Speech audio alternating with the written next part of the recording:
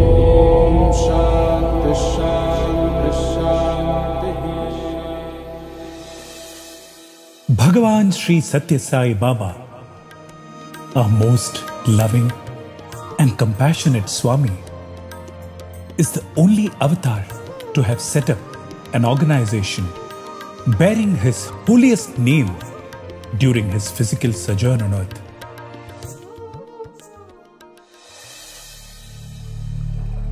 In his divine discourse on 21st November 1968, Swami asks the question, what is the special need for an organization bearing my name?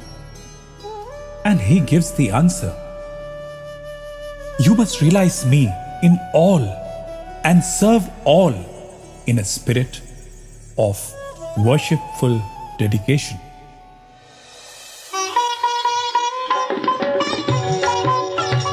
Thousands of devotees from all over the world have been active members of the Sri Sathya Sai Seva organization.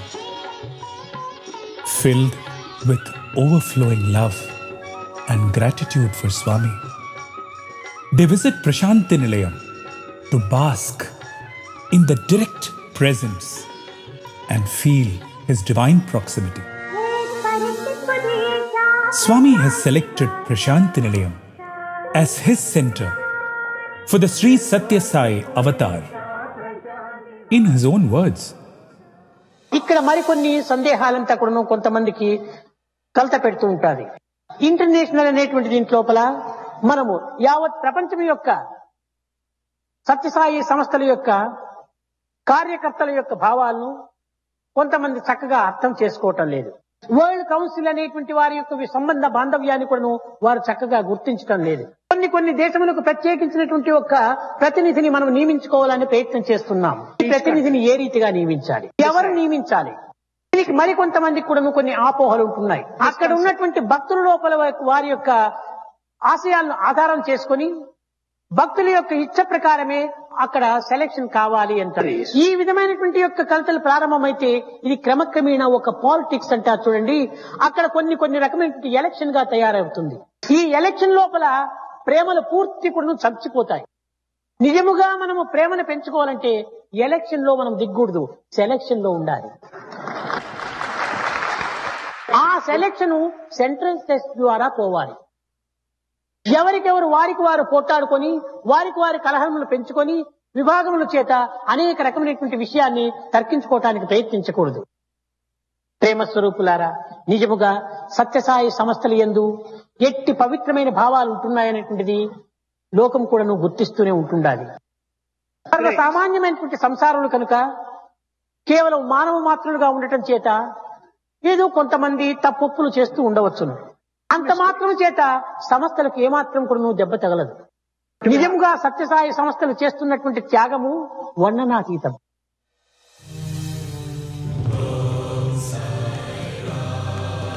Swami has lovingly conducted hundreds of meetings, conferences and programs at Prashanti Nilayam at the behest of the Sri Sathya Sai Seva organization.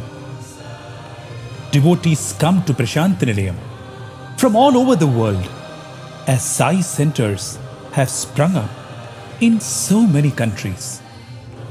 However, Swami said that a close coordination with Prashanti Nilayam is always needed. కనుక అక్కడ నుంచి కూడాను అక్కడ జరిగేటువంటి యొక్క పద్ధతుల గురించి మన ఇండియాకు తెలుపుతూ రావాలి. భారతదేశంలో ఏ పద్ధతులను అనుసరిస్తున్నామో వారి వారి దేశకాల పరిస్థితుల ప్రభావాన్ని గురించి వారు కూడా ఆ పద్ధతులకు వచ్చే వరకు అభివృద్ధి పరచుకోవాలి.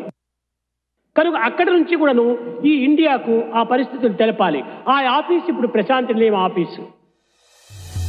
Helping devotees to make Swami the center of their lives has been the most important aspect of the organization. In fact, Swami has himself given 3 qualifications needed to become a member of the organization. Firstly, those wanting to become members should be eager spiritual aspirants. Secondly, they must have full faith in the name that the organization bears and in spreading that name in a manner suitable to its message and majesty. And finally, the member must have won recognition as a good person. Swami goes on to emphasize that no other qualification like money, scholarship, influence, authority, or official position is needed. He further declared that for a person with the above-mentioned qualifications, even if they have no place in any organization bearing his name, they will have a place in his heart. Thus, every center, every samiti, and every bhajan mandali was formed with the sole aspiration to enable devotees to find a place in Swami's heart. Swami has been showering his love and blessings on all of us, and that continues to this day. On this most auspicious day of Guru Purnima, with the divine blessings and grace of our most beloved Swami, the Sri Sathya Sai Global Council has been instituted. On this joyous occasion, we would like to present a few messages sent by devotees from all over the world. Un grand bonjour depuis Maurice, Mauritius. Swami, fais-nous contents, s'il te plaît, bénis Sri Sathya Sai Global Council. May Swami shower His grace upon all of us, and we can do the best for His devotees under the umbrella of Global Council.